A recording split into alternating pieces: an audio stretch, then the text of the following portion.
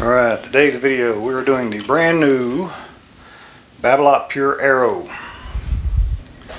If you have the butt cap up, this is what 2022, butt cap up, Babolat will be written up in the head, white stripes will be on the left, yellow stripes will be on the right.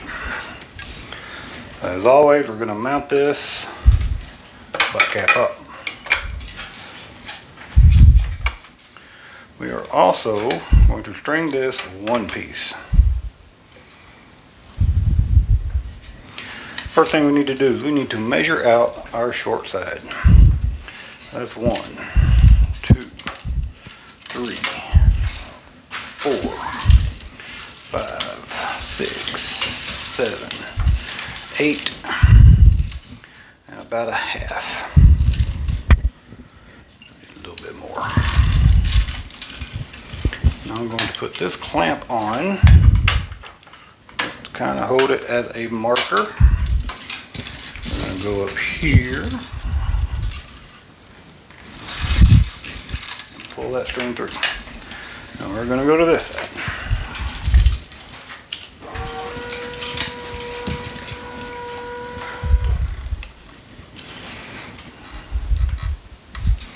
And we're going to pull this all the way through.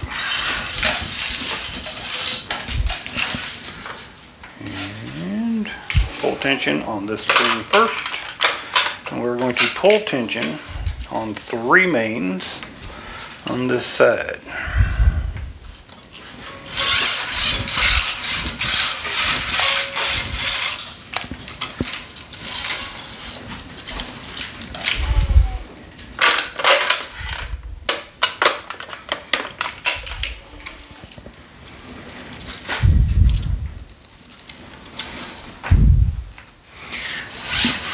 And this is Luxilon 4G Rough 125 at 52 pounds. I know there's people that want to know that. Now I'm going to pre-weave the rest of these mains on this side just so I don't have 30 feet of string flopping around as I'm turning the racket.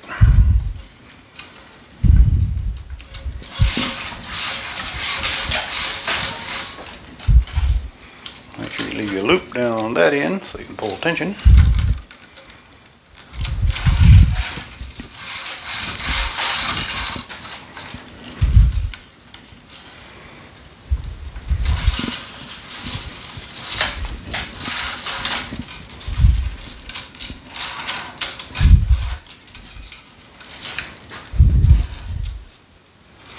And here we're going to skip the 8th grommet in the head and the throat. 1, 2, 3, 4, 5, 6, 7, 8. 1, 2, 3, 4, 5, 6, 7, 8. Skip that 8th grommet. Now we're going to go back, start pulling tension on the other side, on the short side. And on the short side, we're going to pull tension on 6 main strings.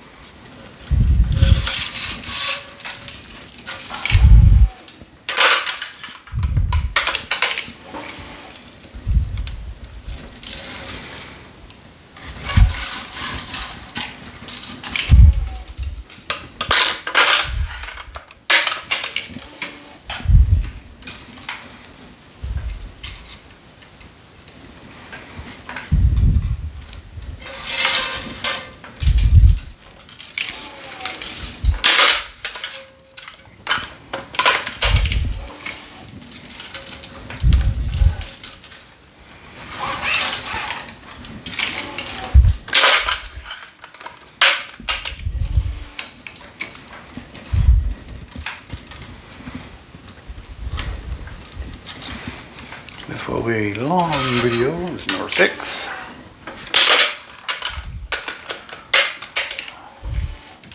I'm going to pre-weave number 7.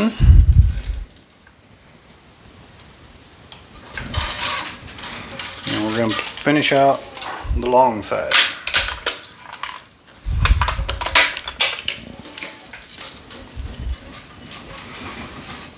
Again, depending on your machine, you may not You might, oops, wrong one.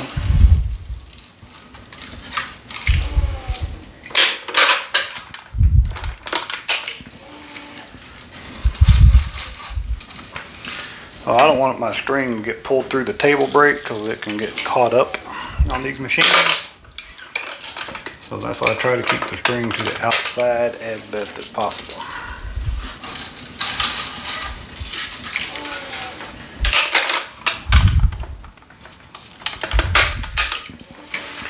Now is a decision time for you guys.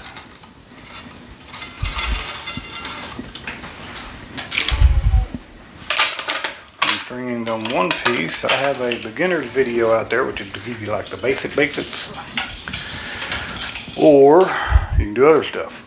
So your decision, do you want to go to the bottom cross and do it and up, or do you want to go to the second cross over and up? If you do the bottom cross, what you end up with is a knot. When you pull your final cross down here, you have to tie your knot with a huge run. If you go to the second cross and skip this one till last, then what you end up with is a long run over here going to that bottom cross. But it is not as long of a run as this one is. So actually I think it's not quite as long. That one's got to come to here, that one goes to there, so you get to skip like 2 grommet, you get to skip that much. So you get to decide what you want to do. If you're going to the bottom, just do exactly what I did. If you're going to the second one, do pretty much exactly what I did. For continuity, because this is the way I've been stringing this kid's rackets, will go to the second one. And what I want, so remember, top cross, bottom cross, if you have 19 mains or odd number of mains, they need to be the same. So if you're doing, like mine would always start, will be over, so they'll always be over here. So I need to make sure that this is under that second main string, because I want this bottom, the second cross from the bottom, to be the opposite of the top cross on the top. We'll find out if I come out right here in a minute. I don't even know if that made sense.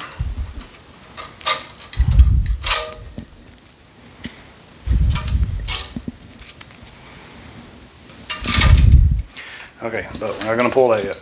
We're going to go back up.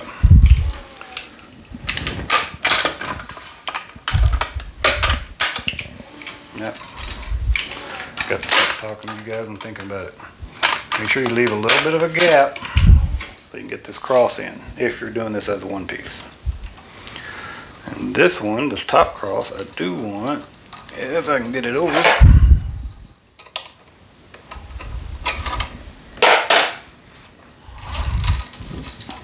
I do want to start under this outside main string for now. It will not always be the outside main.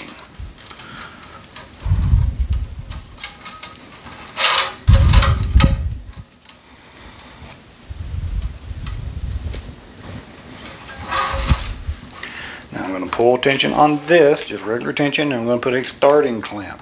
No knot tension yet. Just to hold everything nice and still. So again, you want this to be the same as this. That one is, and see, this one is, or you want it to be opposite. I'm sorry, you want it to be opposite. This one is over, this one is under. So that's what we're going for. If you're doing the bottom cross, you want it to be the same. So if that was over, you'd want that one over.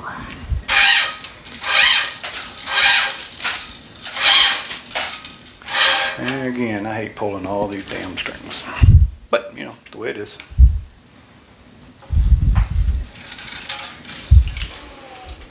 Pull tension, that's why we have the clamp here.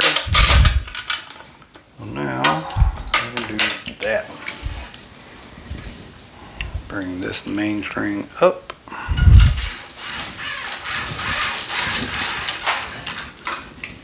And I'm going to pull tension here.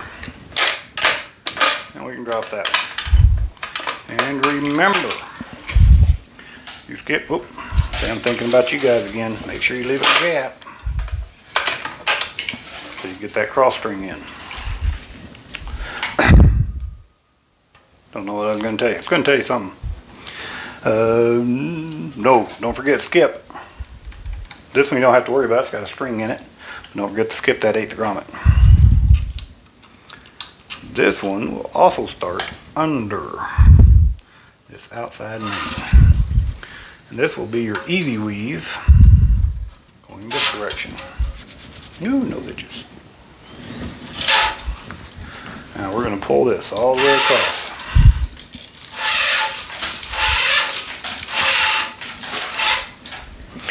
Now we're going to pre-weave the next cross.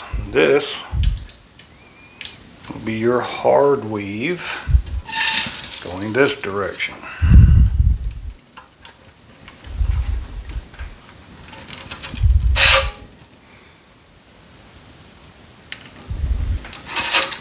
Pull tension on this second cross.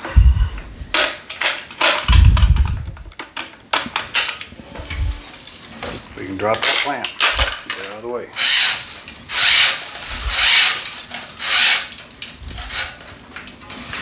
And now you just start stringing the racket like normal. Again, starting under, easy weave, finish over.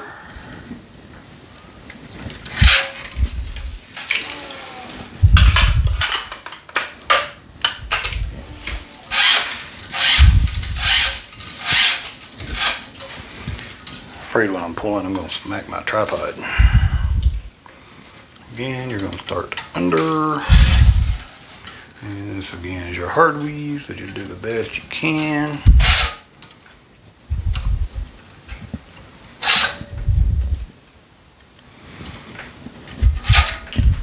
Now we're going to tie our knot. We've got tension on 3. Tie our knot. Make sure you leave that little gap so you can get your string in there and tie your knot.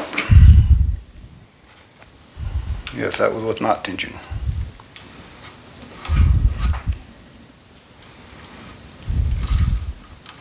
I've had people ask, and I don't know if I've answered it or not, but I think I have. I've had people ask me why I use 10% additional tension on my knot string. And there's actually a reason. I used to do more. I used to do 15. I've tried 20. I've done 10. Done a little bit of all of them. I will tell you on one piece, I always forget to tilt it up. But the reason I started just sticking with 10% increase on my knot string, because, you know, I mean, the most rackets I do is for the college players. And what I've learned is when they travel, 99% of the time when they have a stringer, they either will do the 10% because that's what they do, or their machine will only do a 10%. So just to be more consistent when they're on the road, because probably vast majority of the stringers they run into do 10%. So that's why I do 10%.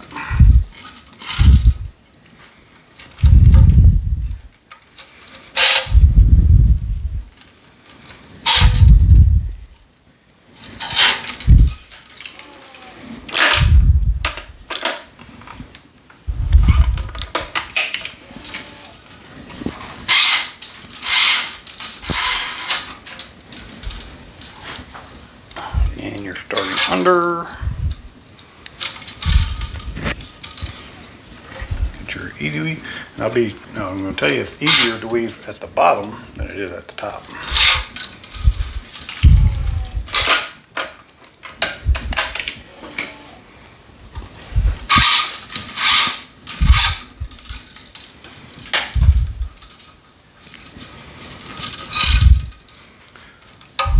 So, for the university, this is the second kid I've ever had ask me if I could do his one piece. Just because that's what his dad always did for him. That's what he's used to. So I do it. Now if he needs a racket in a rush, he gets a 2-piece. And when they're on the road, you know, I label all my rackets for these guys.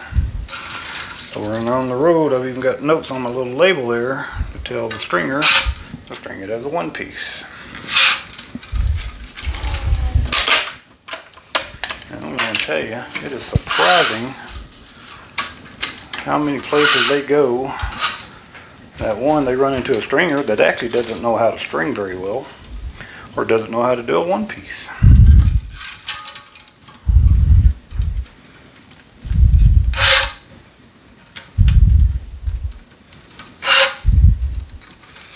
Obviously, as this gets smaller, this gets more difficult to do.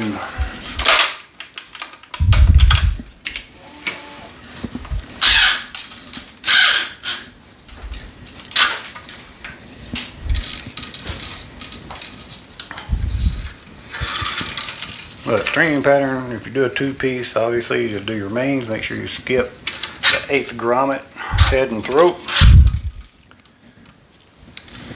You will tie off on 1, 2, 3, 4, 5, 6, the 7th grommet. If you're using a starting knot, you would also tie off on that 7th grommet. I don't think I even mentioned that. If you know how to string the old 2013 Aero Pro, you know how to string this. I would almost guess that the old grommets would fit in here, or that these would fit into the new, or these would fit into the old Aero Pro.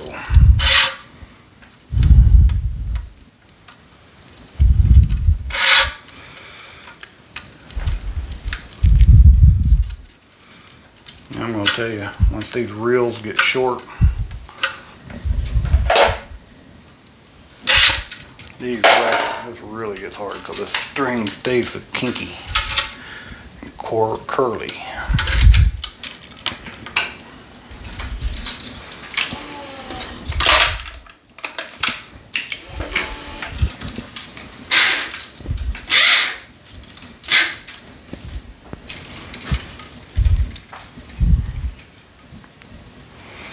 The easy weave, soft weave, I don't even know what people call it. I call it the easy weave. And remember, if you stay down low, it goes real easy.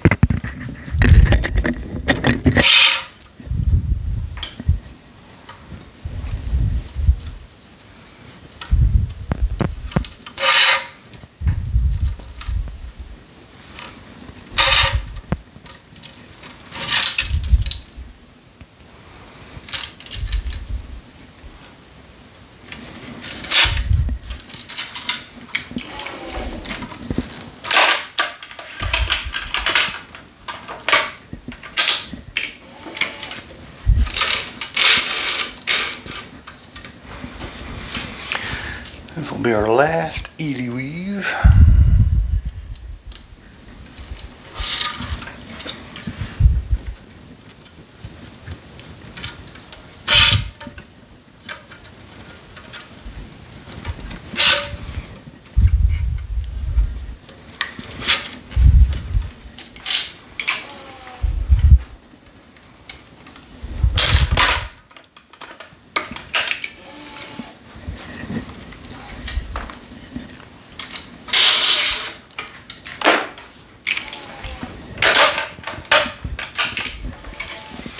So this is where we're going to find out if we did our strings correctly, which I know we did.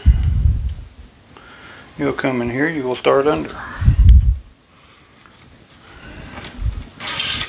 And these should both all be the same all the way across. So this one should be opposite of both of those, which it is.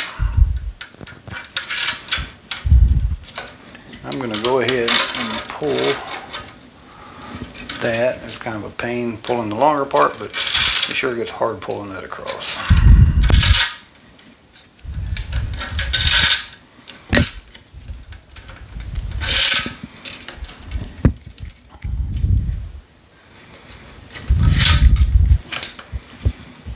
I'm going to pull that once, and I'm going to pull it again. You do not have to do that if you don't want to. That's just what I'm doing. So here's what I'm talking about. You got to run that is that long. Start under, remember, it's the only open grommet. Start under the second main string.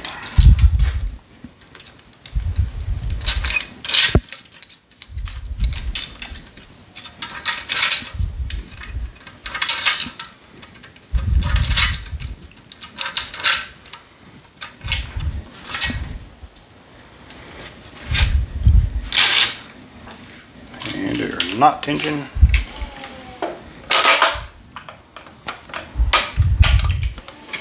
So now you can tie off where the cross would typically tie off at, or you can tie off where the main string would go at. The runs, this one's a little bit shorter on the outside, but you have a tiny little spot for your knot, and it typically runs that main string. I'm going to tie down here on grommet 1, 2, 3, 4, 5, 6. That's where I'm going to tie. You feel free to tie off up here on the second cross, which is 1, 2, 3, 4, let's see, that's 8, the 10th grommet. But I'm tying down here.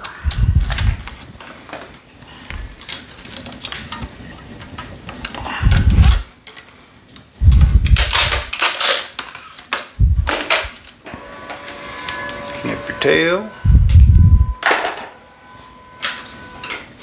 Straighten your strings. This rough string's hard to get like laser beam straight.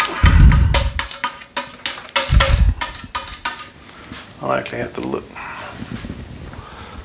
down at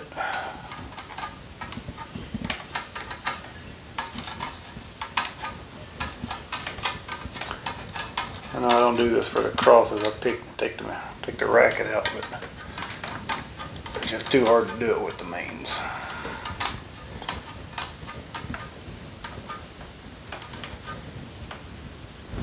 Looks pretty good.